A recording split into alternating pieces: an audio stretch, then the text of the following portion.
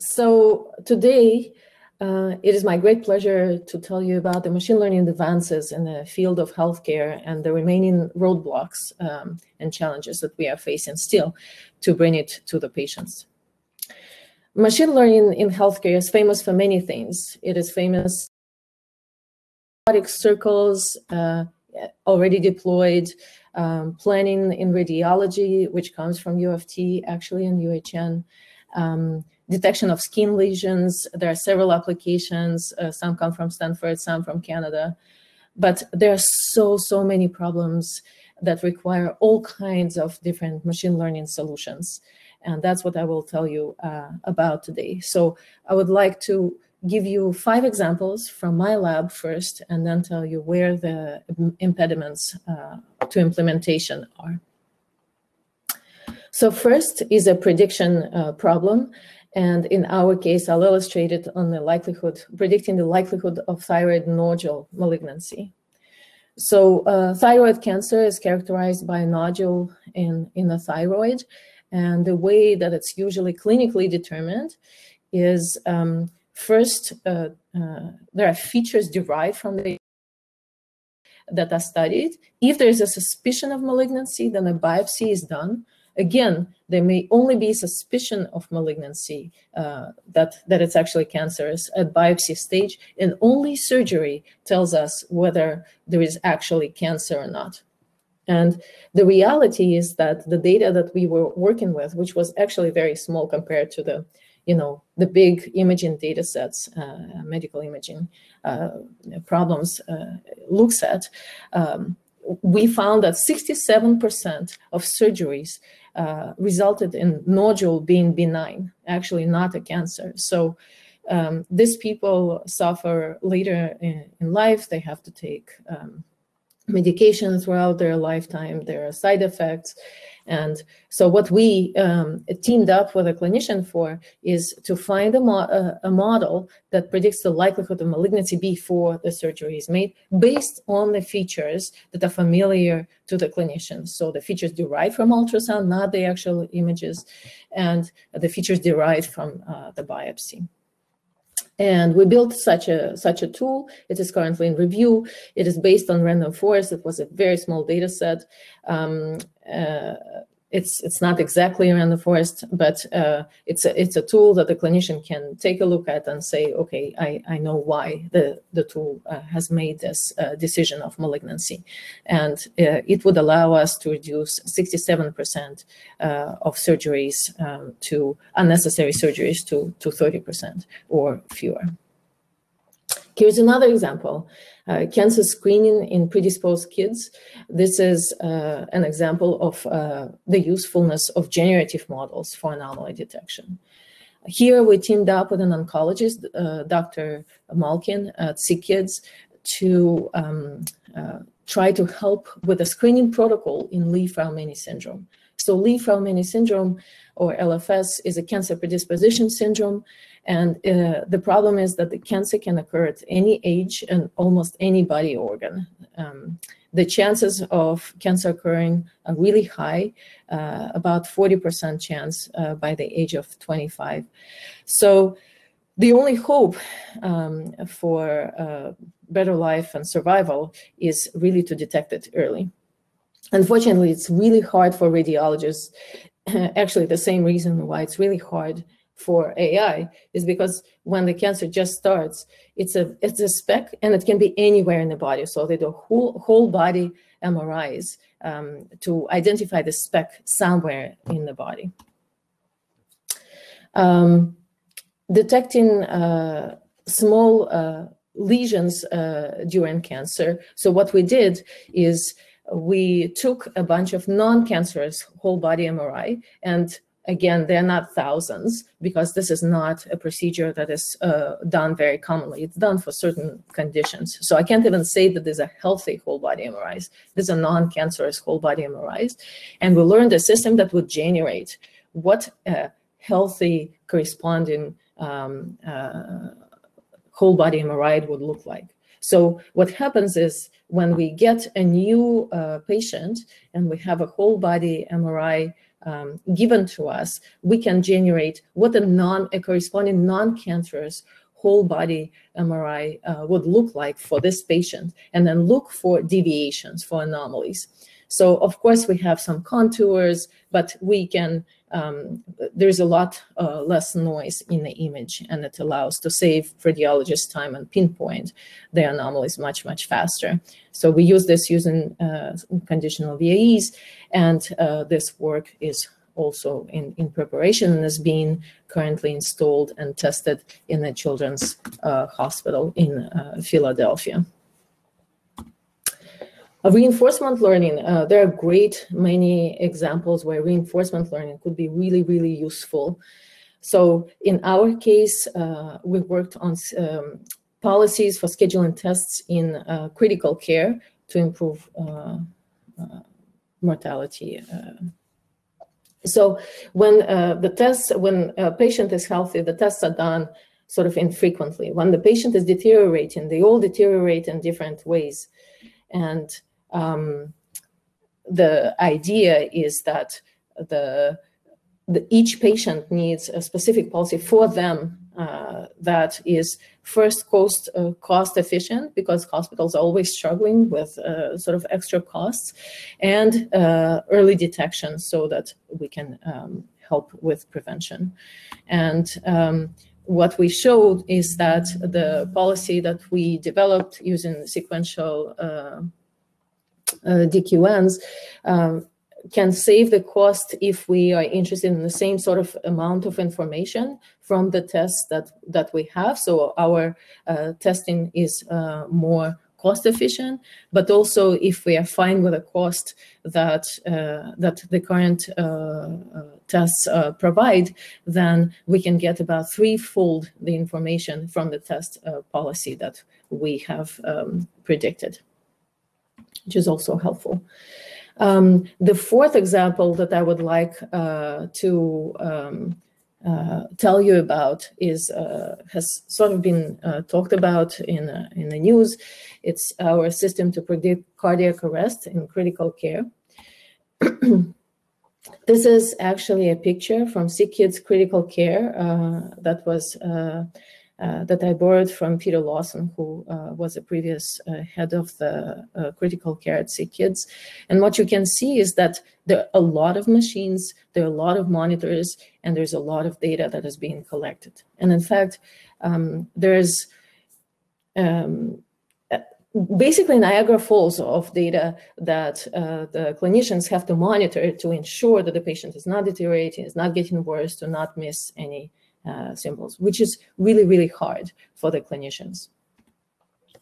So what we did was we teamed up with ICU team, with the amazing clinicians and nurses in the ICU team, and we built sort of in the CNN plus LSTM model, which predicts a risk at all times. So right now, the accuracy, we keep improving on the model. So even though it was published 2 years ago, we keep making it better. So right now we have an AUC of about 70% within the 2-hour window before the cardiac arrest, which is better because previously we only had about 5-minute head up. And finally, some of these problems actually lead us to the questions, new questions that that arise from working with clinicians that this particular project in time series has led to.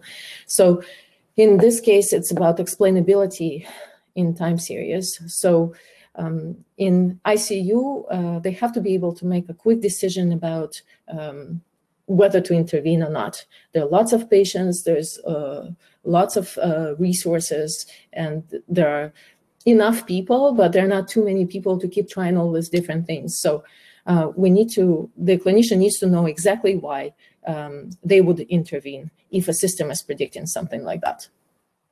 So what we did was we developed a feature-wise, instance-wise explanation. This was joint work with David Duvineau at Vector. And and others. And basically, the idea was very simple. We used the counterfactual model where we said, well, based on the previous observations, what would we have predicted? And if we added this new observation from this one feature, would it have helped to make a better prediction? And then from that difference in the prediction, we can actually say, in the observed data, we can say how useful the feature is at a given time point. So this was published at NeurIPS last year. So there are all these examples that I'm talking about now, and some that are already deployed. And one might say, well, there's so much potential for machine learning to help. How much of it is actually integrated into healthcare now? And the reality is that despite the fact that the growth of papers in this field has been basically exponential, the implementation rate and deployment of these tools is basically the same as it has been over the last 10 years. So the question is why? Well, there are really a lot of reasons. One is that, and probably the biggest one that we are struggling with as machine learners, and is the fact that we don't really have proper access to data. And there are two main reasons for that. One is that sometimes the data is stored in ways that it cannot be accessed, that's not close to compute, especially to build systems that may be effective for this data. And this happens to me a lot of times where people say, oh, we have tons of data, but the reality is when you start asking sort of more detailed questions, the data is not in a format that we can use. And also there are lots of privacy constraints, right? There's COVID data, for example, that we don't necessarily have access to now because there are a lot of privacy constraints around it. And everybody wants us to have access, but it's just not easy given the legislation and regulatory rules and laws that are in place. So we are working through them. I believe it's changing for the better, but it's taking time, of course. There are many impediments, right? The full system has to be in place. So this is not just access to data. Once you access the data, you have to be able to compute on the data, you have to be able to evaluate the results in real time, and you have to be able to build this kind of the front end for deployment. It's a system, it's a platform that's needed. In our case in ICU, we actually had to work with Gennady Pechimenko, who is also my colleague at U of T and Vector, to create a dynamic engine for all this Niagara Falls of streaming data. There's a lot that has to happen. It also takes a village to deploy something, right? Once we have a method, we need to work with, first, even before we have a method, we need to work with clinicians to know exactly what questions they would care about. We also need IT folks to support the system once it's in place. We need the permissions at all levels of the hospital to make sure. So this all has to be streamlined for it to be deployed widely. And the truth is there are very few institutions where such a process is streamlined right now. Are we asking the right questions? It turns out there are radiology papers that say, actually, I'm a radiologist, and majority of the machine learning papers in radiology are asking questions I don't care about. So people talk about what question we can solve given the data versus what question is actionable in clinical practice that actually clinicians would want to deploy. And there are issues with machine learning that we potentially have the most control over and that are still not solved, that we have to keep working on. So I will highlight a few challenges. There are many more.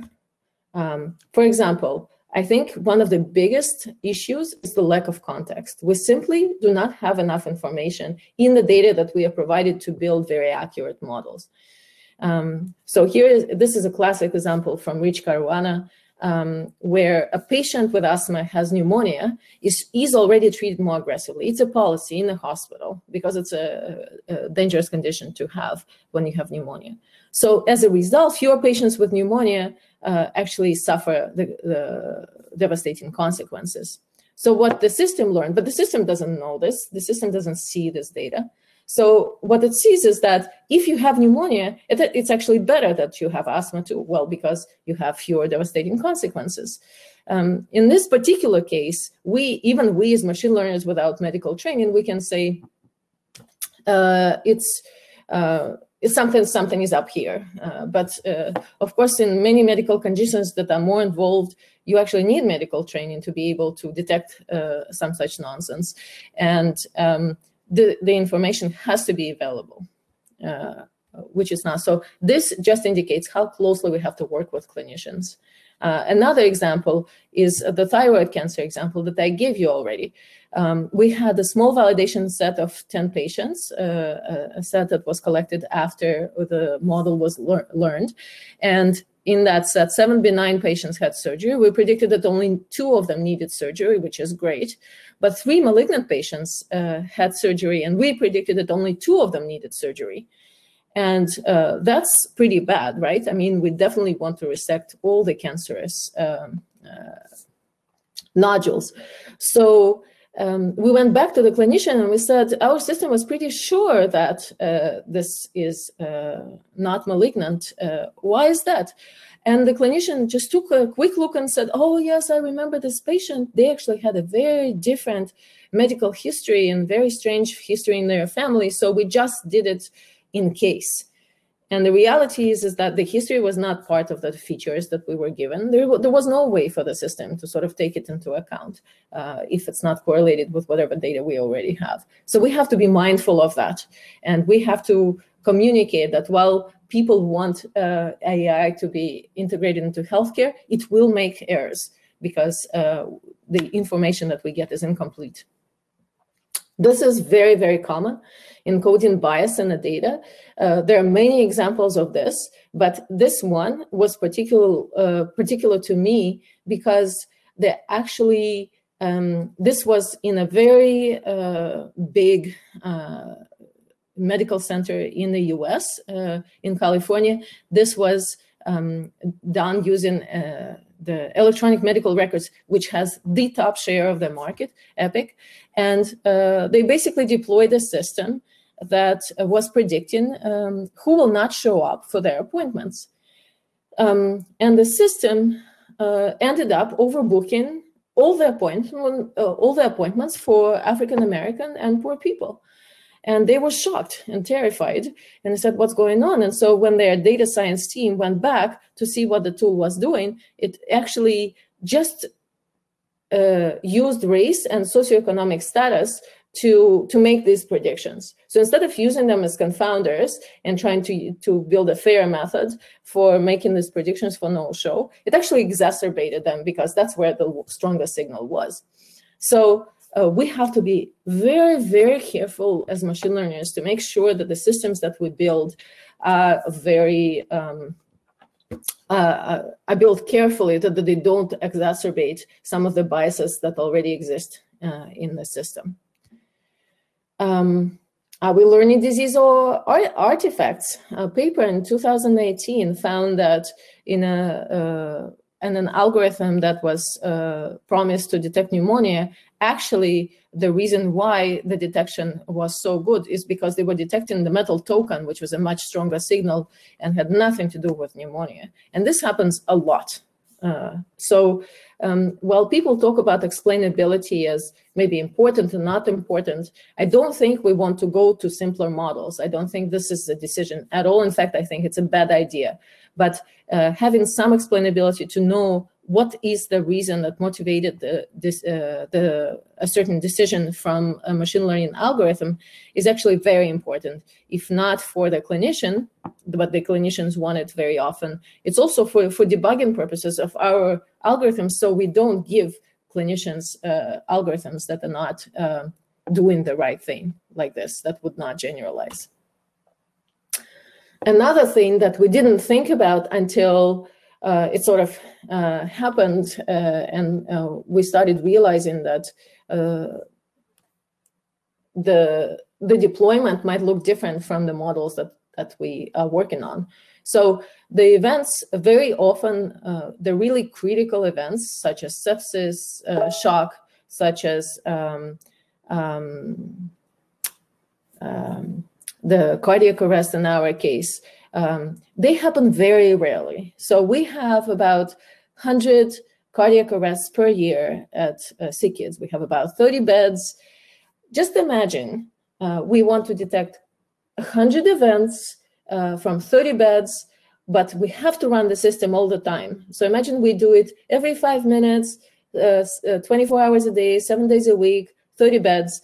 Even if our system had 1% error, and our system has a much bigger error, we would get 30,000 false positives for every 100 true positives. Okay, it's just the amount of time that the system is run.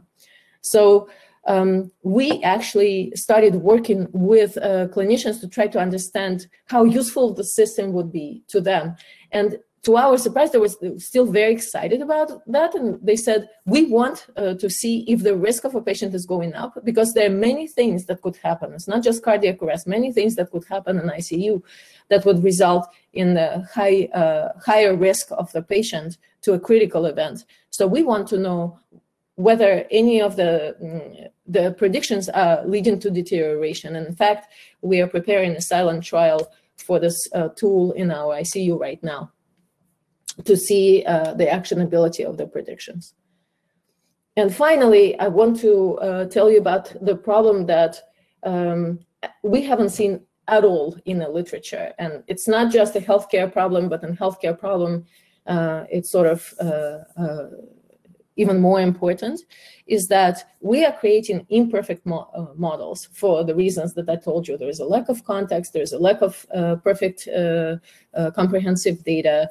The events are very, very rare, the mapping is not perfect, etc. So we are creating models that will make mistakes. So what if the doctor actually trusts the model completely, right?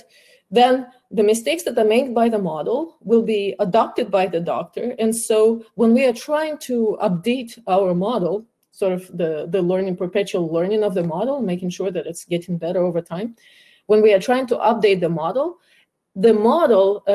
will be fed the mistakes that it already makes. So this is what we call the feedback loop problem, and it really creates a bias. And this is a simulation that we published in our paper showing that this model, this problem really exists. And this is built on real data from an ICU, on mimic data. And you can see that depending on how much the clinician trusts, the false positive rate, which is higher is worse, can be really, really high. So if the clinician blindly trusts the system that was 80% accurate, then over the years, as we incorporate this feedback and errors of the model back into the system, it can deteriorate to a very bad shape. So we are still working on some of the mitigating strategies for this. We have some strategies that seem to work, but we are looking for more. This problem is not solved as far as I'm concerned at all. And there are many other machine learning problems and just the setup problems, not optimizing the right thing that people will not care about, not determining conditions under which the model is valid. This is very common in machine learning, where you just don't specify the domain under which the system will work versus it won't work. In healthcare, people try to start putting it, but not always. The model may be using too many resources for production, and so the IT will say, we can't afford to put the system in place. And the evaluation was not appropriate. So oftentimes we have sort of a random set that we held out, and we test on that random set. But in many cases in healthcare, it's a system that is sort of perpetual. As new patients come in, it has to test. So I really encourage anybody who is trying this field to make sure that the evaluation is set up in the exact same way that the real system would be deployed, because the random set can greatly inflate the performance and not be representative of what it would look like in practice. To summarize, there are many, many successes. Some of our work, our colleagues' work, there are lots of successes in this field, but there's a lot still that needs to be done. Building more robust models, knowing when the system is ready to be deployed, and the pipelines, really systems work that are needed to implement these in the clinic. And I want to leave you with a quote by Rafael Rizari, actually made this year, but I feel like this for a long time, that academics that focus on theory often underestimate how difficult the applied work is. And if you have only worked with toy examples and simulated data, you might consider that working on real-world problems is much harder than you imagine. With that, I would like to thank you for listening and thank my amazing lab and my collaborators and the funders. Thank you. Thanks so much, Anna, for that amazing and important talk. I have a couple of questions that I'll read from the Q&A. The first one is, are you working with healthcare monitoring equipment manufacturers to implement these models directly in the monitoring equipment? This might be a way to resolve issues of deployment and support. We are not working directly. We are working with the clinicians at the bedside and see kids. There has been interest from our sort of partners, but I think first we need to learn the lessons, I would say, from the interaction of machine learning with the data and what kind of needs to be done in real time. And second, it seems that in a lot of cases, so for example, Philips, in most environments, they don't store the data at all, right? They just, the clinicians view it on screen, it's not stored. So SickKids started storing the data so we could do this analysis. So in principle, we could go back to Philips and say, well, you probably have this data, how can we help? And once we have a sense of how well the system is performing and what is the actionability of the systems, I think we should do that. But at this point, we are just trying to work with clinicians to try to understand the actionability of the tools that we are building in the clinic. But a good point, for sure. Thanks. Another question. If an AI method is applied in ICU, will a wrong decision lead to serious problems, even if it's a very low probability? How to address this or prevent it? I think it will certainly happen once more tools are being deployed. What we are working with now is the tool is not making any decisions. In this particular case, the tool is making suggestions. It's sort of trying to distill all the data and say the risk is higher, right? If the tool does not predict that the risk is higher, but something is going wrong with the patient, the clinician is still on the hook to do their job to assess every patient. It's just, we think that it will be used in a lot of cases where to sort of help with monitoring in case they missed something. So augmenting clinical decision as opposed to replacing. That's what ML tools are sort of gearing up to do right now. I don't know a lot of examples where it's a really high risk situation, such as ICU, and they want it completely replaced. But this questions are also being asked by ethicists and lawyers. So what happens if, for some reason, these tools are being taken, at face values and they make mistakes? I think for now, for the foreseeable future, I believe that it will be combination of clinician and the tool that will be making the decision. At which point the tools will become so much better than the clinician that the clinician should listen to the tool, otherwise they'll be liable because they missed something, is not something that I see happening in the next couple of years. Okay, there are more questions, but I think in terms of time, we have to cut it off for now. But thank you so much again, Anna. This was great. Yes, thank you for inviting me, and happy to chat to people. And I'm next up.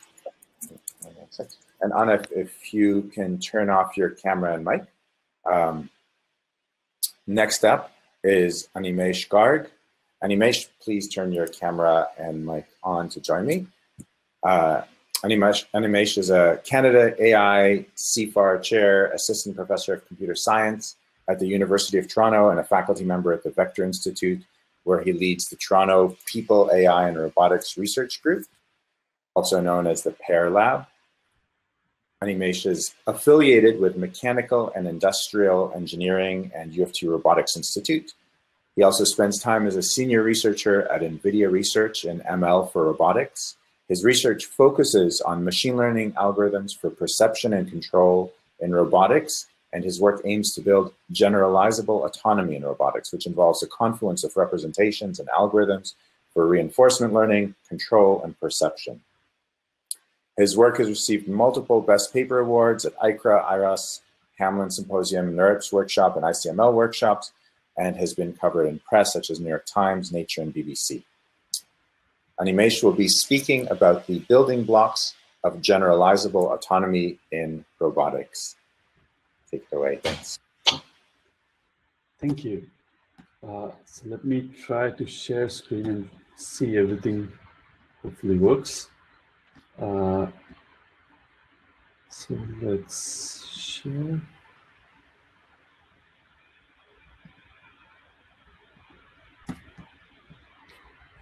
Do you see my screen? Yep. Wonderful. I don't see you, so feel free to interrupt me with any sort of questions you have. And I'm very sort of glad that I'm getting this opportunity to talk to all of you. I think this is a wonderful audience. And the material that I'm going to present today is really fresh off the press. So as Sagiv said, I am a researcher at Toronto, and I'm affiliated both with University of Toronto and Vector Institute, and I get to have fun to work on very interesting sort of open-ended problems of thinking about how can we build or realize the vision of science fiction in real robots. So this video basically is a driving North Star for me. It's like, when would we have robots that we can just buy, bring home, and they just work out of the box? As a roboticist, this is a very cool problem to think about. But it's a very interesting problem from a machine learning perspective as well, because there are lots of issues that you might need to solve before we actually have such devices. Let's think about this very simple thing, right? You think of a robot in the kitchen, you might want it to do a variety of stuff: cleaning, cooking, vacuuming, laundry, maybe whatnot. And you really want this idea to work broadly, right? So you want this to work on a very broad set of tasks, very broad set of tools, and perhaps to scenes and scenarios which were not in the training set. And this is something that is very familiar to people in machine learning, the idea of generalization to output distribution setups. This has truly guided a lot of my work. But it's not as if robots have not really made progress, right? The question is how to achieve algorithmic generalization. And what we see here is this sort of beautiful Christmas video from Boston. And what you see are state-of-the-art robots as of, 6 weeks ago or so, doing some crazy stunts and showing off fancy moves, right? Now let's see what happens when you take the same robot, put it in a real-world environment, and ask it to do something. Turns out that real-world tasks are not as structured as choreographed dance moves, and the world doesn't come in a known preconceived or pre-built environment where you can just do everything without actually interacting with the world. Right. So really, the question is, how do we get this sort of algorithmic generalization, what this shows is clearly we have the hardware ability to do this. What we may not have is the brains to power this sort of stuff. And when I use the word generalization, it's really very broad. It's to kind of objects, scenes, semantics, goals across tasks. So the hope for today is to give you a sort of quick tour of what I believe are building blocks of algorithmic generalization. The quick sort of rundown of this thing is, I believe you need 2 steps to actually get robots that work in the real world. One, you need a mechanism that is natural task specification. This can be show and tell, this can be language, this can be hand-holding, but this cannot be always programmed. And then the system needs to understand or be able to perform this task through imitation or through reinforcement in that particular setup, in a data scarce setup. And 2, then we need a mechanism where the system can generalize to similar concepts, to new environments, new task variations, so on and so forth. And to do this, I would argue you need 2 core fundamental blocks in our algorithm. One, we need a mechanism to handle structured inductive biases for decision-making in robotics. We have seen a lot of structured inductive biases in computer vision and language, which have powered recent progress, such as convolutions, transformers, and they are just 2 to name. And the second building block, I believe, is causal understanding of the world. If you can do so, then you can extrapolate from what you have seen to use your data very efficiently. 1, 2, you can do out of distribution generalization in a much more efficient and approvable manner than would be possible with purely associated. We work in robotics. Robotics is really building real robots, particularly, is not just a question of algorithms. It's really a question of how machine learning algorithms interact with a number of domains. Control, how does it work with data? How can we handle perception and planning? And we really have to think about this holistically. You cannot think about independent problems where let me build an object detector first, and then I will do a controller. I really have to think about this in a holistic manner. And in my group, we look at applications that really can create, hopefully, transformative applications in manipulation for domains in personal, manufacturing, and healthcare and surgery. And over the years, we have done a number of work, or sort of amount of work in surgery, manipulation for in-home or sort of factory settings, and recently started looking at locomotion as well. But today, I'll try to limit my focus on manipulation, but rest assured, a lot of these algorithms and problems actually generalize to other domains as well. So let's think about these problems, control, planning, perception, and data, in an increasingly sort of hierarchy of tasks. Let's look at control first. So before we get into controls, let me introduce the concept of reinforcement learning. I'm sure many of you are already aware of this, so bear with me for a minute. Basically, the idea is you want to learn through trial and error. The goal is to find some sort of mapping from states and to actions that optimizes some reward. In recent times, what we do is we replace this policy function with a neural network. And we can do other things as well. And without getting into the details of how we do reinforcement learning explicitly, you can really think about this as some sort of input. Maybe an image to a robot goes in. The policy outputs some sort of action, maybe robot actions, like what should the robot joint do? And there's some sort of learning rule which says, how should you update given some sort of reward signal? Let's put it this way. Right. Because we want to study inductive biases, let's try to open the box of debugger. What you see here is basically the bare bones version of debugger. Of course, multiple people have done a lot of work since, but this is like the core of what goes in. Let's start with state representation first. Do we put states through direct sort of images, or should we think about more complicated representations that can be learned and generalized? So let's look at a very simple task. You want to plug in the charger to your computer or plug in something to an electrical plug. And this is a very generic and a useful task because that's how you open doors or replace electric bulbs. I would argue to do something like this, you are actually using multiple modalities of information, vision, maybe touch. There is some sort of implicit representation that you've built, which tells you what is the pose, geometry, force, friction, some sort of physics parameters of the system. And then that is what you map to a policy. So your setup looks something like this, where you get multimodal observations and you have a policy that will convert it to an output. Now, what we are asking is, can there exist a better representation of this setup, which means that can there exist a function G which can take in this representation and convert it into something that is more meaningful to the policy and hopefully more generalizable? So that's what we are interested in. So to study this problem, we created a setup where the robot is going to insert a simple peg in a hole. But the interesting thing is, so the robot gets information in terms of images, force torque, and proprioceptive. Proprioception is basically knowledge of its own joints.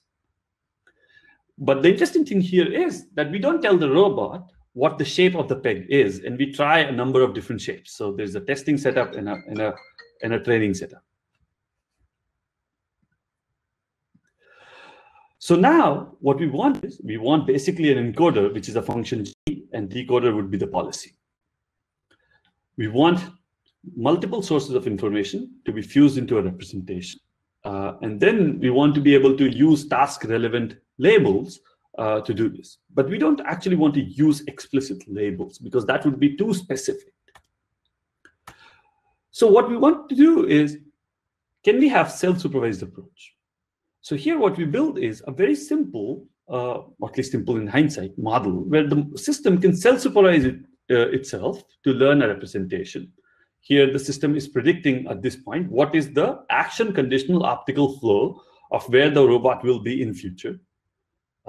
Given multiple modalities, can you predict, are you going to be in contact in the next step?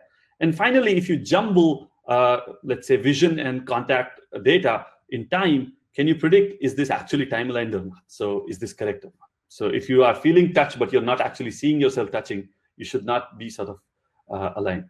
So you're making sure that the modalities of two data sources are actually correctly time aligned. And by learning a representation that can do that, you can learn a representation that can even handle, let's say, absence or noise in one of the modalities. So now directly jumping to sort of the main takeaway is, using this modality actually allows you to learn a policy directly on a real robot, no sim-to-real requirement here, without having a system that can actually operate on a real robot to perform this task using reinforcement learning. This is important because now we're learning on pure reinforcement without having to worry about problems of long training cycles and so on and so forth. How? The encoder that we have, or the representation, can actually be learned a priori, or at least be initialized a priori, because that is what is the bulk of your knowledge is. The actual policy is much smaller in terms of parameters. So you can learn this much faster. So really, to think about this, you can say, I need 24 hours of data to learn the representation, but I can learn the policy in maybe 15 minutes. But if you do not do this sort of bifurcation, then you are asking the system to learn end-to-end completely. By the way, when the policy learns, you do not need to necessarily freeze the parameters, but freezing the parameters promotes efficiency. What is the big picture sort of important here? The more interesting and important thing is that you can learn the representation for a particular shape and test it on a different shape. So if you just train the policy and try to ask the policy to go to a different shape, it doesn't really transfer. But if you actually fix the representation but retrain the policy, the representation is what really transfers. So the big picture takeaway here was that you can start you can do self-supervised data collection on a real robot. You can do representation learning, and then actually do real robot policy learning in a very efficient manner where you know that this representation actually transfers. So far we only looked at input representations. How should the input be transformed such that you can do better and faster learning? How about the other end of the spectrum? How about stuff that is coming out of your model? Is that the correct thing to do? From a robotics perspective, if you were asked to do a task, let's say wiping a table, how would you do something? What you do is maybe build a robot model, use the robot model to create some sort of task model that I need to go to the table and then wipe. But to do that, you need to do a lot of task-specific engineering. And that's what sort of led people to do reinforcement learning in the first place, where you were trying to do image to control. And that really worked a long time for sort of like very interesting setups. But it has problems. It has problems of sample inefficiency and of course, the distributional shifts.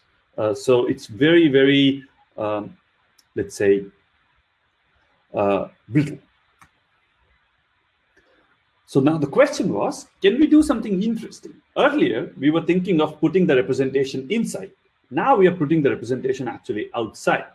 So what the representation does is it transforms the policy output into what the robot needs, such that the policy will output something that would be easy to do exploration.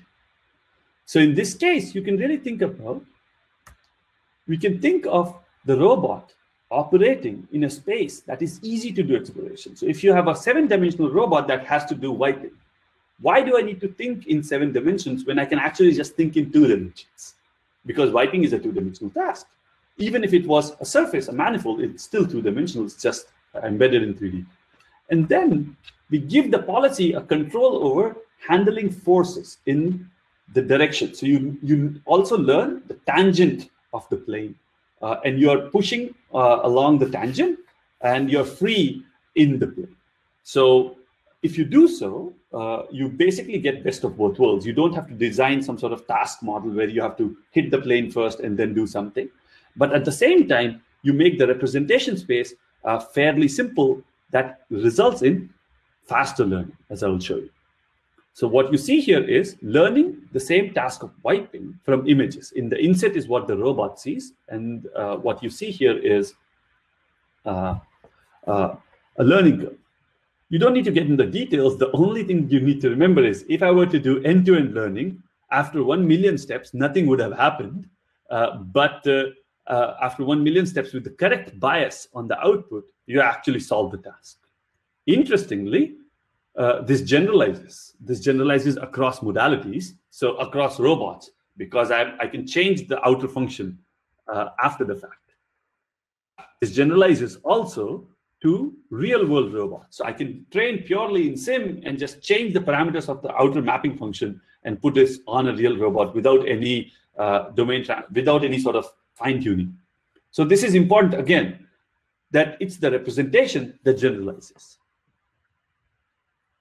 Now, of course, you can ask, oh, but in this case, the action representation was specified with a lot of manual effort, and because you knew the answer, you did this. So we went back and asked ourselves this question. Can we actually learn some sort of representation with some sort of data where implicitly the action space is essentially learning a manifold of this mapping? So we are learning the green arrow, if you will. So I'll skip the details of how we do it here. But it will suffice to say that you can do this both from fixed given data sets or exploratory trajectories, or do this online while you're learning the task itself.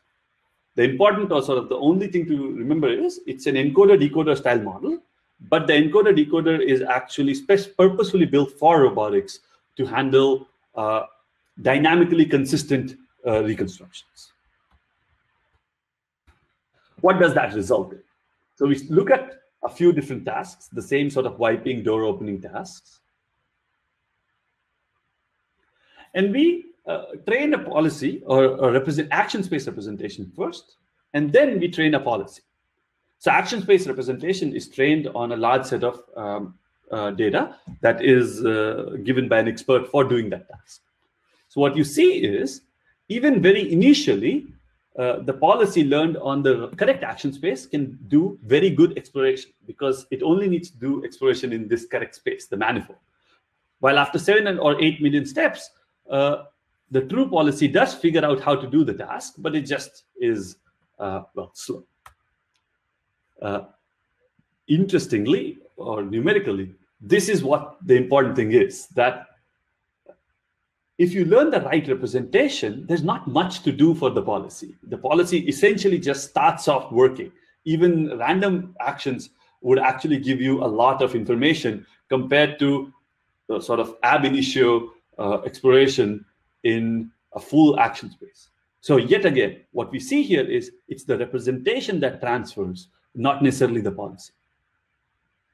And the same thing happens when you learn this online as well. Of course, because you're learning online, the policy representation or the action representation will take some time to converge to something meaningful. So far we've talked about the input, the output. What about the policy itself? So far, the deep in deep RL is really not very deep. It maybe is 3-layer MLPs. So why not just add layers? Turns out that just adding layers does not really work. Why? Because performance is not really monotonic in size. You add 4 or 8 layers in the policy network and it starts to fail. Perhaps it's possibly, and we are intuiting about this, it's because representations are becoming more compact and you're losing a lot of information. And this loss of information is already sort of encumbered by the fact that you're learning with very little gradient, because this is unlike, let's say, supervised learning, where you get a lot of gradient from a lot of batches. Here, you get few successes, far and few in between.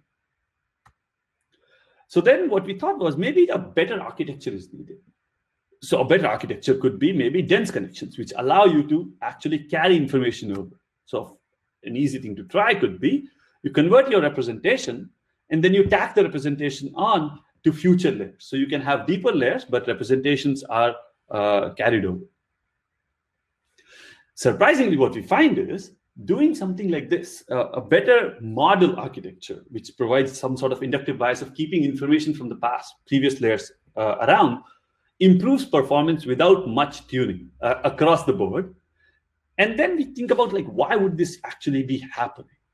One argument could be that if you look at the feature rank, the rank of the feature matrix or the penultimate layer, basically doing this dense architecture enables the policy to have a higher representational power, which is represented in a higher effective rank of the penultimate matrix. This basically kind of conveys to us that it is because of this setup that we have the ability to perform better.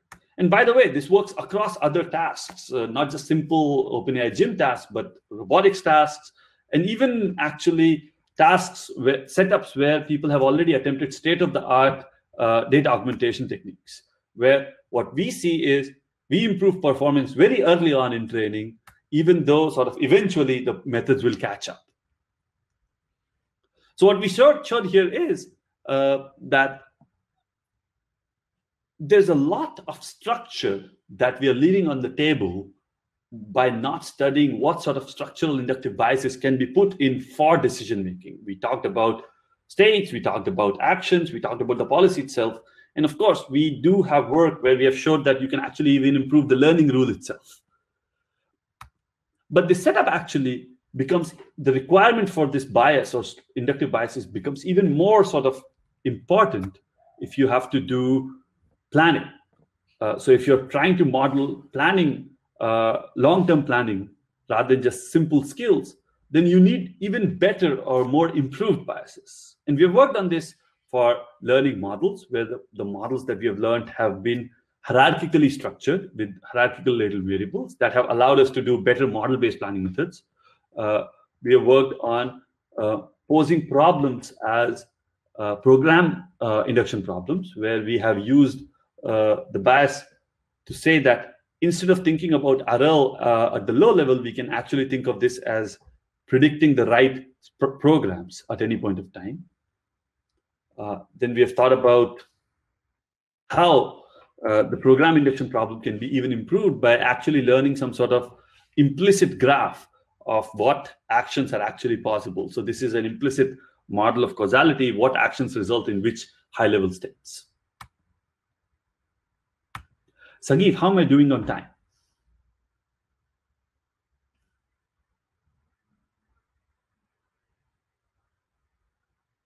Hi, you're good, and I'm just double checking the exact time left, but you're good. Okay, so if I'm good, if I have 5 more minutes, I want to give you a brief introduction to, so far we talked about the need for inductive biases.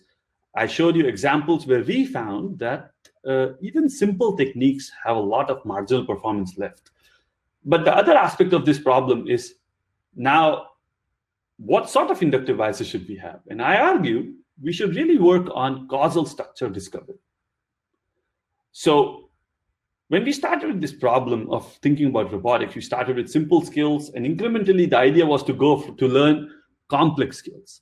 But as we noted, the data as the tasks grew more complicated, the data grew smaller. But this is not going to work. We will need larger data sets with structured supervisions.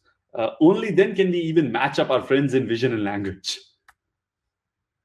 It's not that people are not doing database learning. It's just that the data sets are super small. People in vision and language operate at the order of like millions or tens of millions, and people in robotics are operating with 20 minutes worth of data. It's just not comparable. So the question really is, what do we need to do? So the first question we were asking is, if we were to build a mechanism that can actually collect a lot of data, which we did, by the way, can we do something interesting? So the setup goes something like this. You have a lot of data. Can you do pure policy learning only from this data? So now we are asking the question, if I scale your data by 2 orders of magnitude, do you still need to do pure sort of interaction-based reinforcement, or can you do what you call offline RL? Okay, so we built a system which basically allows you to crowdsource robotics. So you can hook up a real robot or a simulated robot basically with an iPhone, and anybody can control the robot to do interesting cognitive tasks. We collected as a pilot about 150 hours of data, which is about 10 times larger than any other data set at the time. People have caught on to this idea since, of course. So the question was basically, given this data set, can you purely learn a policy without interaction?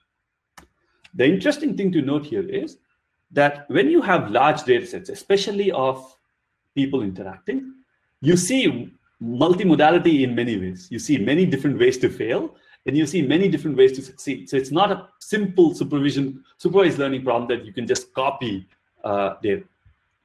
So again, what we did was we came up with a framework of algorithms where you can actually use the data to not learn low-level actions necessarily, but trying to figure out what are the right states you should be visiting, and figuring out on the robot side how to visit those right states. So you're basically training a generative model that is telling you what is the right sequence of states I should visit to achieve a particular goal. If you can do that, then I can train a low-level model that can actually do the policy part following these sequence of goals. So I'll skip this sort of in the interest of time.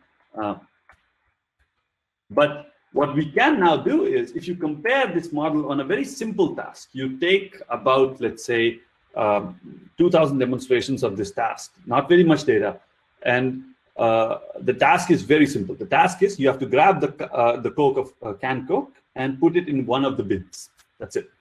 So this is probably relevant to something in, let's say, warehouse or tote sharing, right? And what we see is, even with reasonably large data sets, simple supervised learning where you're just copying actions does not work because of covariate shifts.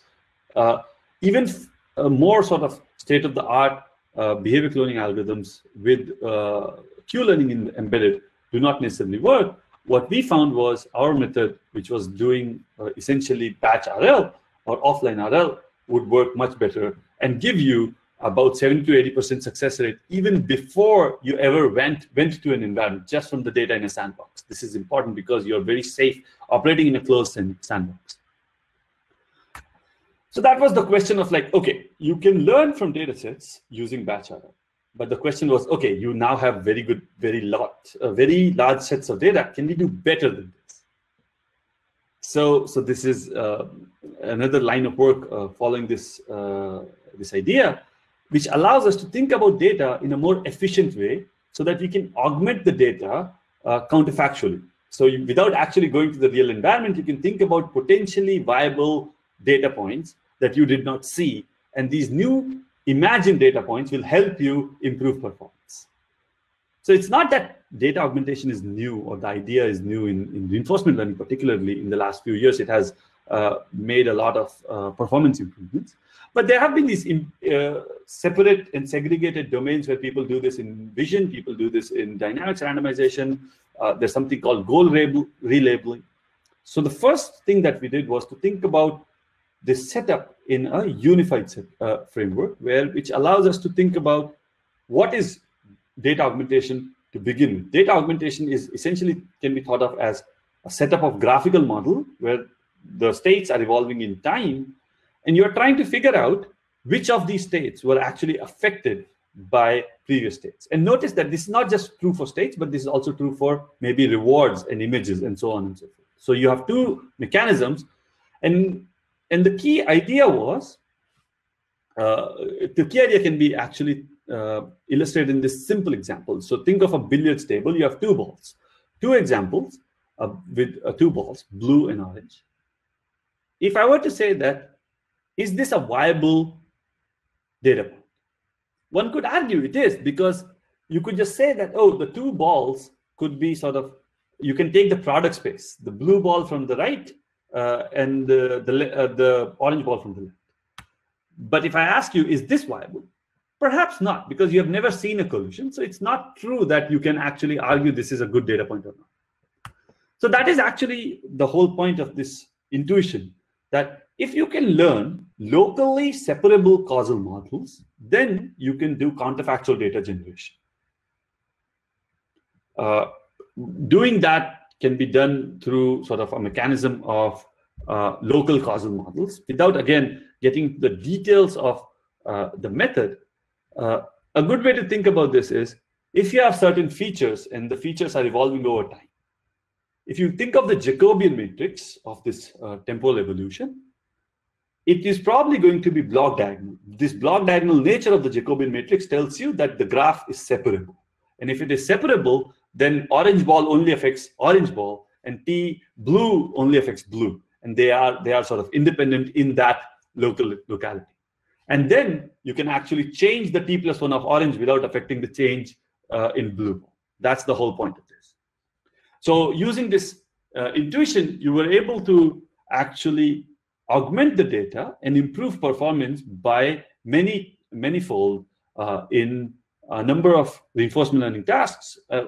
Because we are talking about manipulation, I give you the example of simple manipulation tasks and of a robot pushing objects.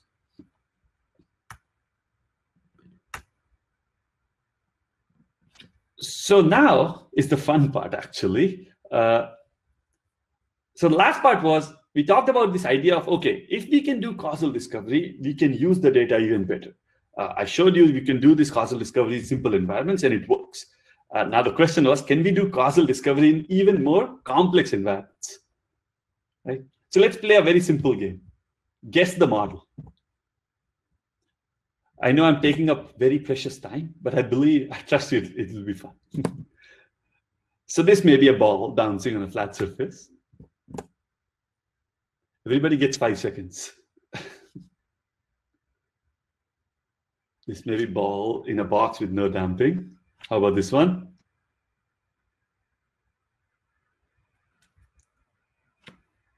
A more interesting one. Let's try this one. Notice that the ball sort of changed direction midway. They're not always colliding with the environment. And I would argue the last one was difficult. Why? Because there were latent edges or mechanisms that you didn't really see. And the argument is, you cannot really memorize this setup, because I can change the mechanisms underlying and you never see. You have to really observe the data to actually predict this. And this is very simple environment of a ball. How about more interesting environments like a t-shirt? you can say I can come up with a policy for t-shirt, but then how about for pants and pantsuits? And then you can say, oh, we have seen pants and pantsuits for robots. But then have you been to a clothing store recently? Have you looked at women's clothing? I cannot tell how to get into it. So I don't think I know how to fold it. I would just put it in the bin. But for a robot to be able to do this, we really need to understand the stitching structure, which is essentially a causal pattern.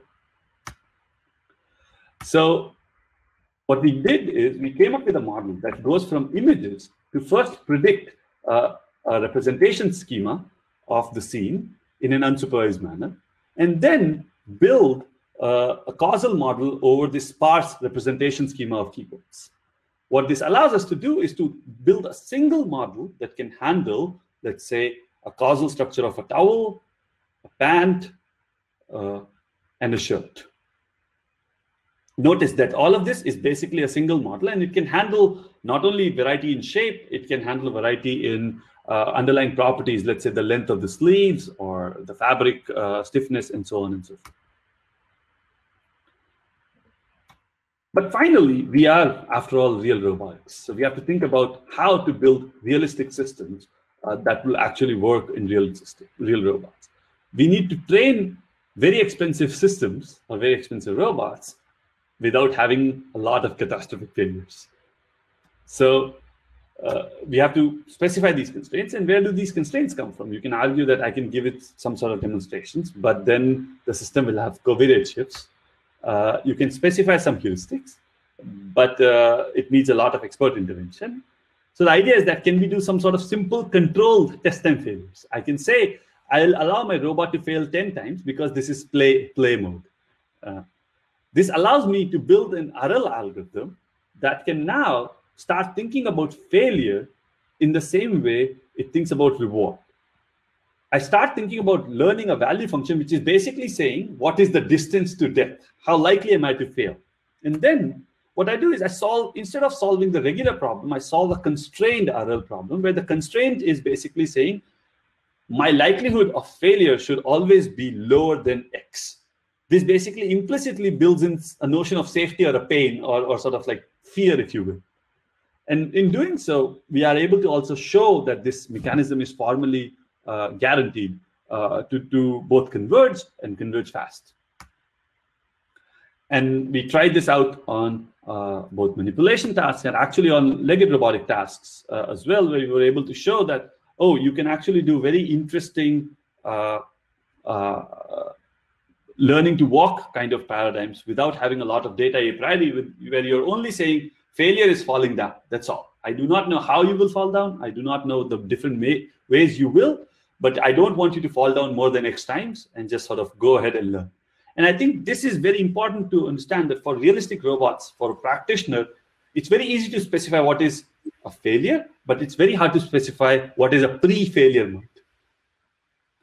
So with that, I think I would like to bring this to a close. So if of the many things I talked about, I hope you will take away singular lesson. The singular lesson is we need particular kinds of structured inductive biases that are tailored for decision making, and even more so for robotics. And one such structured inductive bias is causal discourse. With that, I would like to sign off, and thank you everyone for being such a patient and wonderful audience. And thank you, Sagi, for giving me the opportunity. Thanks so much, Animesh. That was fascinating and fun indeed. And thanks, Klaus, for answering questions. There are a couple more questions on the Q&A, but I think we will leave them they can be answered offline perhaps. Sure. And I'll introduce our next speaker. Thanks again, Animesh. That was really fun. So I would like to now introduce Nicolas Paperno. Nicolas is a Vector faculty member, Canada C4AI chair, and assistant professor in the Department of Electrical and Computer Engineering, and a faculty affiliate at the Schwartz-Reisman Institute. Nicolas does research at the intersection of security, privacy, and machine learning. He also co-authors blog posts on cleverhands.io, about machine unlearning, differentially private ML, and adversarial examples. Nicolas' talk today is entitled, "What does it mean for ML to be trustworthy?" Take it away, Nicolas. Thank you. Thank you for the introduction, Sagif. Can you hear me, just to confirm? Hear and see the slides. Okay, perfect. So I'm super excited to be here today to present the work that we've been doing with my lab and collaborators. And before I get started, I wanted to acknowledge sort of the contributions that everyone has been making. So what I do is I usually put the title of the paper at the bottom of the slide so you can reverse engineer who contributed to the different projects. So what do I mean by trustworthy machine learning before I get started with some of the work that we've been doing? So I think the main component of trustworthy machine learning that we work on is security. So in security, typically you have three different axes that you'll look at. The first one is confidentiality, then you have integrity and availability. And I would say over the last couple of years, we've realized that essentially each of these axes leads to a set of attacks and against the sort of the security of machine learning systems that are already deployed. So if we start with confidentiality, the main idea here is that sometimes we would like to preserve sort of the confidentiality of the model itself. So that means we don't want to reveal the parameters of the model that we've trained, for instance. And so here, there is a line of work which shows that essentially if you interact with a model, even if you are only able to observe its predictions, then essentially as you make more and more queries, you're able to reverse engineer the model and to essentially create a copy of that model on your local machine. And so I'm not going to discuss this in the talk today because this is sort of a compressed version of the 1 hour talk that I usually give on this area.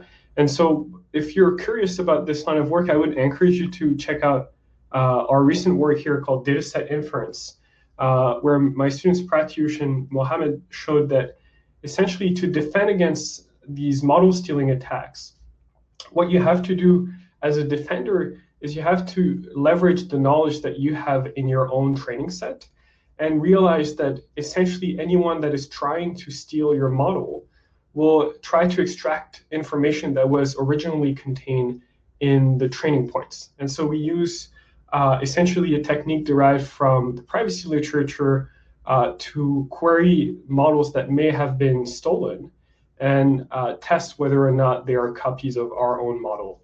So I encourage you to check that work out if you're curious about this area.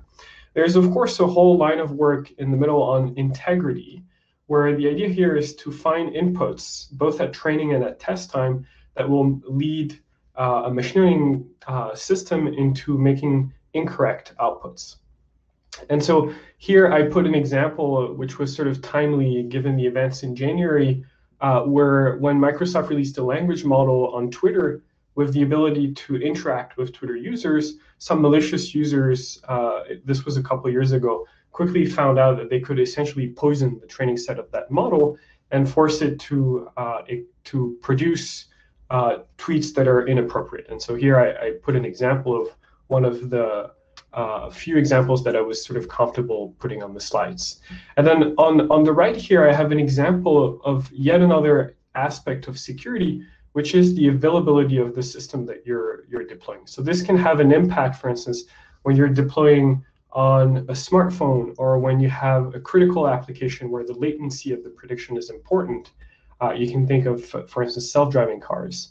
What we're showing is in Ilya's work is that if you craft inputs with the intention to increase the latency of the prediction, then you can drastically increase the energy consumption of the system that is hosting the machine learning component and doing the inference.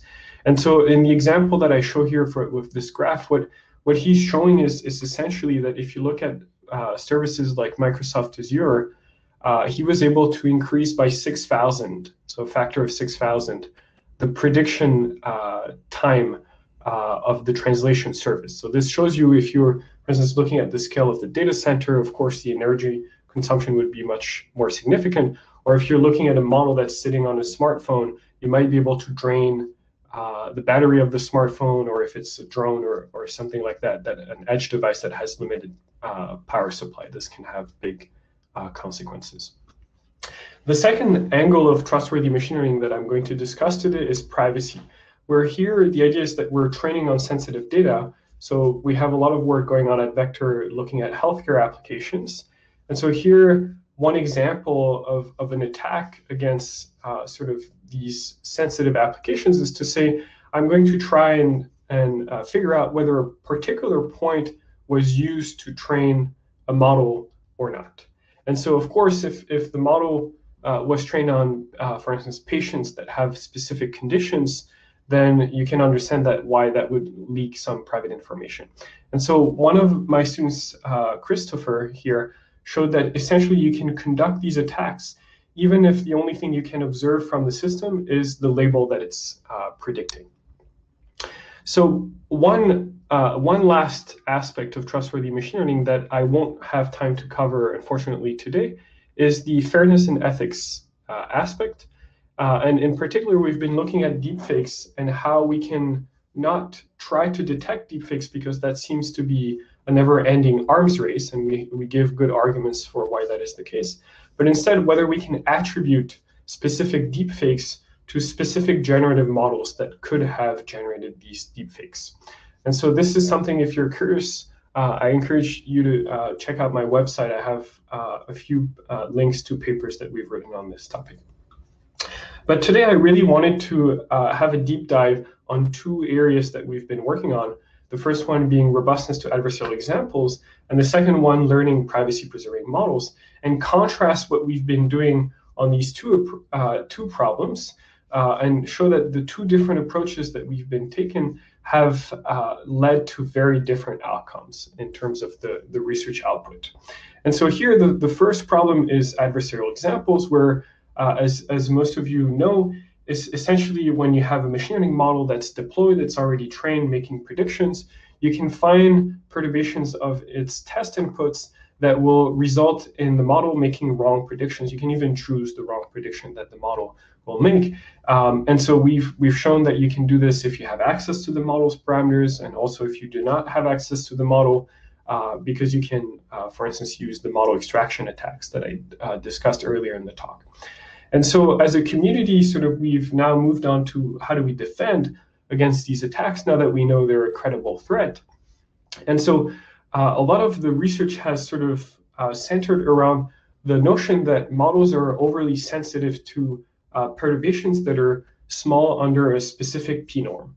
And so there's a line of work that shows that, for instance, here you have an image of a 3, and your ideal decision boundary is the black line, and the model that you've learned is the red dotted line. And you can see the training image is close to the decision boundary under this p-norm. So we would like to instead have a model that will be constant around its training image and will predict the same label than it does for this training image here, constantly around within this LP ball. And so there has been a lot of progress in the research community. Several approaches have been proposed to obtain such models, and in some cases to provably obtain this guarantee that the model will predict the same label within LP balls around its training images. So now we have models like this, which are black, the black dotted line here, which you can see is predicting the same label 3 within this entire LP ball now that it's on the same side of this line. The problem by doing that is that we've made the models overly insensitive. So now the models are making wrong predictions because some images that are far semantically but close within this p-norm metric are going to be classified as being in the same class than this image. So here you have an example of an image of a 5, which happens to be very close to this image of a 3 here. You can see that there are very few pixels that are changing between the two images. But of course, semantically, the images are very different. They're not even in the same class. And so here, because this image is close under the p-norm, it's going to be classified as the 3. whereas in the previous model that we had that was sort of not robust, the prediction would have been correct. And so here what you can see is that the definition that we're using to achieve robustness is not correct in the sense that it doesn't align well with the goal of generalization. And so by making the models more robust to these adversarial examples, we've actually introduced new classes of attacks that the adversaries can exploit. And so here, this arms race is not going to resolve, no matter how good we become at training models with these, which are robust under these p-norm definitions, will never solve the problem of adversarial examples. And the intuition here is simple, is that what we would like is to have multiple radii, where we would want to have a radius here for these LP balls that is specific to each training point that we're analyzing. And unfortunately, this is not easy to get. And if we had that, we would most likely not need machine learning to solve the problem. So there's sort of a chicken and egg problem here. And this is where I typically sort of ask people to sort of think about what this means in terms of, in general, achieving trustworthy machine learning doesn't mean that we're going to be sort of stuck in this arms race forever, trying to patch existing attacks and then coming up with new forms of attacks. And this is, in fact, what happens in a lot of traditional computer security. If you look at sort of more traditional computer systems, there's typically analysis that is done to balance the cost of protection with the risk that you're facing of a loss. And so this is the same thing that happens in the real world. If you have a house, you put a lock on it, it's going to prevent burglars from entering. It's not going to prevent a bear from entering your home. And so what I'm going to talk about in the rest of the talk is an argument that shows that machine learning is not necessarily going to lead to this arms race. And the way that I'm going to argue that the paradigm that machine learning brings is sufficiently different to enable this principled approach to security, privacy, and in general trustworthy machine learning is that a lot of ML components are sort of easy to express mathematically. And this brings a lot of parallels with the field of cryptography.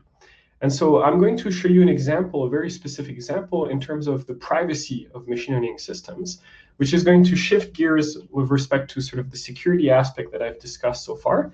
But I think contrasting these two angles is very interesting in terms of what we should do next. So fortunately, in privacy, the community has agreed upon a definition which is called differential privacy to reason about the privacy of a specific algorithm.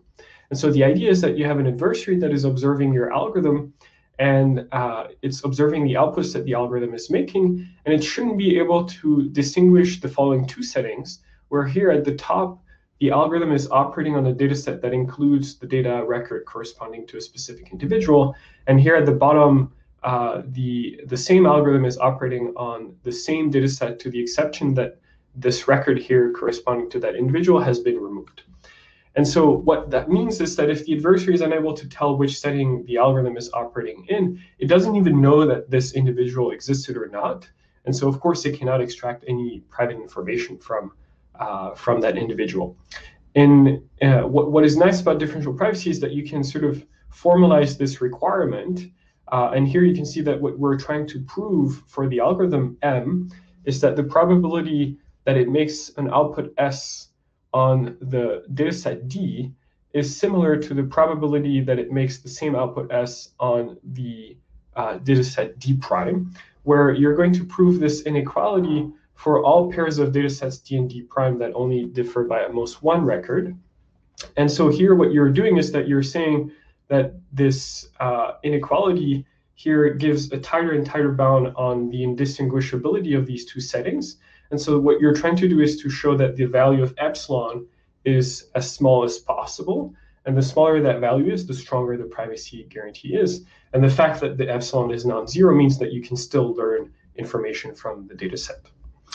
And so how do you obtain differential privacy in machine learning? There are multiple approaches. I've worked on with collaborators on approaches like differentially private stochastic gradient descent. Today I'm going to talk about Pate just because it makes it more intuitive to illustrate the argument I was making earlier. And it's also related to some more recent work that we've been doing here at Vector. So the idea is that you split a partition of sensitive data into n subsets of data, meaning that these are partitions in the mathematical sense. They don't overlap. There's no, if you have one point here, it's in only one of these partitions. And then from each of these sets of data, you're going to train one machine learning model. There's no restrictions on how you have to train this machine learning model, but essentially what you get after you've done this step is you have n models that were trained independently to solve the same task. And so the question is, how do you have these models privately predict? And so naively, what you can think of is you give a test input to all of these models, you ask them to predict a label, and then you build a histogram of the votes that these different teachers made for the different classes, and you output the class that received the most number of votes. And so this of course provides privacy in the sense that when multiple models are making the same prediction independently, this means that the prediction doesn't come from a specific data partition here, and so it doesn't overfit to a specific data point that was included in this original set. Of course, there are some corner cases that are not captured by this simple aggregation scheme. In particular, if about half of the teachers vote for one class and about half of the teachers vote for another class, then you can see that one teacher changing their predictions can change the label that is assigned the most number of votes. And so in that case, the outcome of our aggregation would depend on one record in particular. And so we wouldn't be able to obtain the guarantee here of differential privacy. So to make this possible, we use a noisy aggregation mechanism where we perturb the histogram of votes with random noise sampled either from a Laplace or Gaussian. And this gives us a mechanism which is well known in the differential privacy literature, which is called the noisy argmax, which allows us to prove that each prediction that our ensemble makes is differentially private. We can then use these predictions, for instance, to train a student model. And the main intuition for doing that is that we want to be able to bound the total amount of private information that leaks from using this mechanism. And so every time the ensemble of teachers release a prediction, they're going to leak a little bit of private information. And so by using these predictions to train a student model, we fix the total amount of interactions that we need to have with the ensemble of teachers to the number of labels that we need to train the student. And then we can deploy the student to make as many predictions as we want. And so the nice thing, again, is that this mechanism shows that there is a strong alignment between privacy and generalization, which conflicts with what I showed you before on adversarial examples, where increasing the robustness would directly harm sort of generalization. And so another nice advantage of Pate and this aggregation mechanism is that it allows us to envision sort of a distributed deployment. And so this is something that we've been working on this past year at Vector. And some of you may have seen this work. I know Adam, who's been leading this work, gave a talk earlier, right before the break at Vector. So the idea here is to say, let's take Pate and now distribute the different teachers, because it's very natural to imagine that in some settings, for instance, you can imagine a network of hospitals. Each of these hospitals might have their own data sets and the corresponding models already trained. And so the question is, can we now have these different hospitals collaborate and ask each other to predict on specific inputs without revealing their models, without having to centralize these models? And so this is where we inject a little bit of cryptographic primitives to allow us to have the querying party, so one of the hospitals, to send their the test input that they'd like to have a label predicted on in an encrypted format to the different parties that are going to help them classify this input. So these would be essentially all of the other teachers in Pate. And so using homomorphic machine learning, each of these answering parties can predict a logic vector for that specific input. And then each of these answering parties is going to engage in a two-party protocol with the querying party to turn these logits first into a one-hot vector. And then they're going to share so I guess each of them has, so each of these will lead to 2 shares, one from the answering parties and one from the querying party. And so the answering parties are going to send their shares to an aggregator, which is going to collect all of these shares and add them up to build the histogram that I discussed in the context of Pate from each of these individual shares.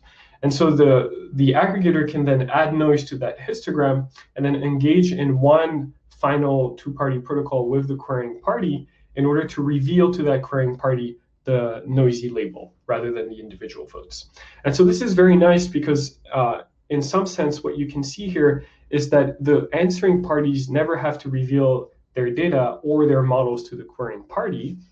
And the querying party doesn't have to reveal their test input to the answering parties. And so you get both confidentiality of the models and the inputs, but also privacy in the sense of differential privacy with respect to the training set of these different answering parties. And so this allows you to envision collaboration with very few participants that use different models, right? You can use different architectures for each of these answering parties, and they can still collaborate together. So this is a significant advantage over other frameworks like federated learning, which not only do not provide any form of privacy because they don't introduce the noise required to do so, but also require that all of the participants share the same architecture, and also that all the participants, of course, agree to centralize the model when aggregating the updates. So this is significantly more suitable, this framework, for collaborative learning. And what we found in the evaluation as well is that it helps with improving fairness when there are distribution drifts around the different participants. Okay, and so what I wanted to, so I don't know how I'm doing on time. If I need to stop, Sagiv, please let me know. So what I wanted to make as an argument now, if you compare the privacy work here with the work that we've done on adversarial examples, is that you get very different outcomes in the sense that in adversarial examples, we had a class of defenses that were easy to sort of attack if you knew that the adversary was deploying a specific defense. In particular, there's this widespread problem of gradient masking, where by defending the model, you make the gradients uninformative around the training or test inputs. And so an adversary can attack you using a black box attack, is more likely to succeed with a black box attack than a white box attack, which is sort of surprising. In privacy, if you obtain differential privacy, the picture is very different. So we for instance, recently illustrated this with our work on membership inference, where my student found that basically he was able to perform the same successful membership inference attacks with access to only the label of the model rather than the confidence score predicted by the model, which was what all of the previous work needed access to. And so prior work had said, well, because all membership inference attacks require that you have access to the confidence, why don't we protect privacy by simply not revealing the confidence of the model, since this will prevent membership inference. And so here what we're showing is that, of course, because our attack does not rely on the confidence, we can evade all of these defenses that only basically only we're hiding the confidence score. Whereas if we train with differential privacy, we can defend against this label-only attack that did not exist when people developed differential privacy, or did not exist when people developed mechanisms like Pate or DPSGD for training with differential privacy. And so this really shows one of the advantages, that not only is the definition aligned with sort of the goal of generalization, but it also is robust to future adversaries that you may not have envisioned at the time that you deploy your model. Okay, and so one other thing that we've been working at Vector is looking at the tension between differential privacy and fairness, in particular in the context of healthcare, where we found that unfortunately, when training with differential privacy on healthcare data, there is a significant impact on the utility because the healthcare data sets have long tails. And so this makes it difficult to train models with differential privacy, because differential privacy tends to cut these long tails and to prevent you from learning from these long tails. And this is sort of even worse in the sense that if we look at the difference between the non-private and the private models, we can see that the patients that have influence over the prediction are often coming from the minority subpopulations in the data set. Whereas when we learn with privacy, the majority subpopulation is now is overly influent on these predictions. And so what this means is that not only does the fact that we learn with privacy harm the utility, it also makes the classifier less fair. And so this is concerning. And so we've been exploring various ways that we can provide different privacy guarantees in order to adapt to the specific use case of healthcare. But applying differential privacy as is not sort of a solution for all data sets. Okay, and so what I showed you in this part of the talk is that we really need to strive to obtain definitions like differential privacy that allow us to align machine learning with human norms like privacy, whereas work on robustness, for instance, from the security angle, has not found these definitions yet. And so we're not able to achieve sort of trustworthy machine learning as a result of this. Of course, the slide that I just went over just shows that once we've done that, there's yet another problem, which is to train models that combine multiple guarantees. So for instance, as humans, we would expect certain models, for instance, in healthcare to protect both privacy and fairness. And so it seems here that there is a trade-off that will be difficult to deal with. And so we have to think about ways to address that. And we're looking at this in my group. And then if I have a few more minutes, I'll discuss very quickly on learning, but I'm not sure if I do. Sagi, feel free to interrupt me. I think we should probably soon bring it to a close. Okay.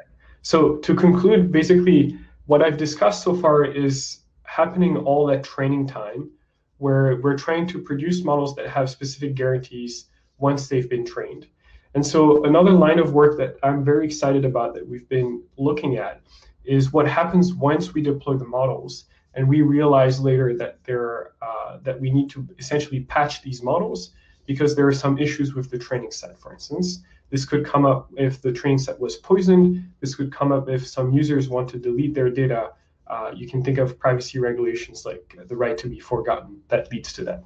And so we've sort of defined a new problem, which is machine unlearning, which is different than differential privacy, which is hard because of the stochasticity in training things like deep neural networks. And essentially what we're asking is that the distribution of models that we obtain by learning on a data set that includes a specific point and then unlearning that specific point, this distribution of models should be identical to the distribution of models we would have obtained if we had learned on the data set without that data point in particular to start with.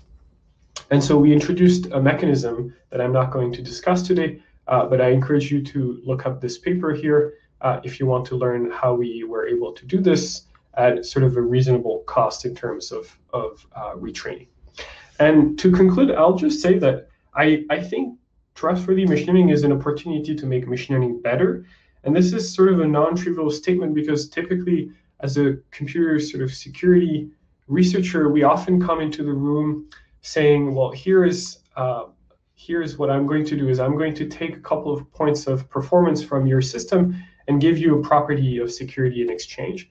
And so here you can see that there's this nice alignment, especially in the case of differentially private machine learning, where by making the models more privacy preserving, we're also making models that we're training models that generalize better. And so this is super exciting, and I'm sure it will lead to a lot of interest in sort of the questions that I discussed today.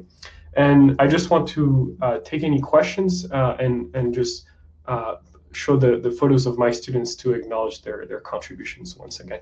Thank you, everybody. Thanks so much, Nicolas. I believe that either Stefan or Mohammed may join for a sec to read one or two of the questions out loud. So I'll turn my mic off.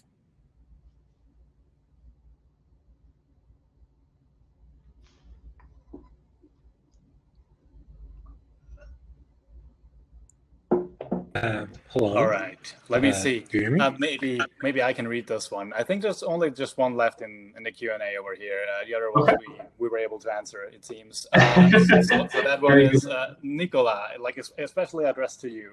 How is CAPC different or similar to what Imagia does for the DHDP Canadian National Project? Do you know what that's? I do not know what Imagia does, so it will be hard to answer the question. Is this the question? I can see in Q&A. Is this the question from Garth? Yes, exactly. I don't know if you can specify, Garth, what is Imagia doing, or maybe we should have this conversation offline if it's going to take too much time.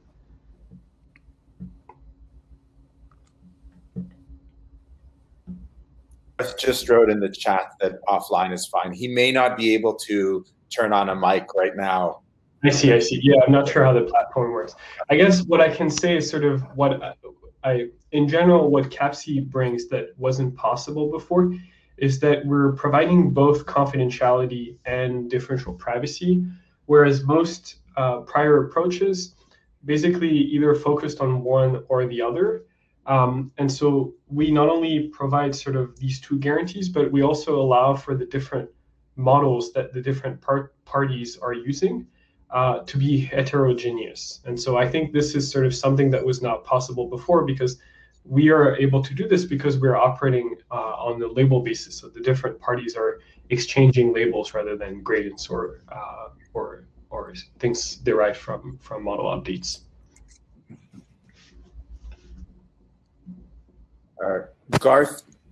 Garth just wrote, DHDP is implementing federated learning for integrating Canadian health data for population.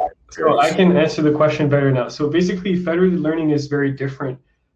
First of all, federated learning doesn't provide privacy. So federated learning only provides confidentiality in the sense that rather than sending the data points, you send the model updates. And so there's the central party that's collecting all of the model updates. And from these model updates, the central party can infer the data that the different participants have, because there is nothing that protects the party from using the model updates and recovering the individual data points from these model updates. And so here, instead, we're providing differential privacy by aggregating the predictions of the different parties with this noisy argmax. We also provide confidentiality, as is the case in federated learning, because we are using these cryptographic primitives to avoid releasing the test inputs and avoid releasing the individual models.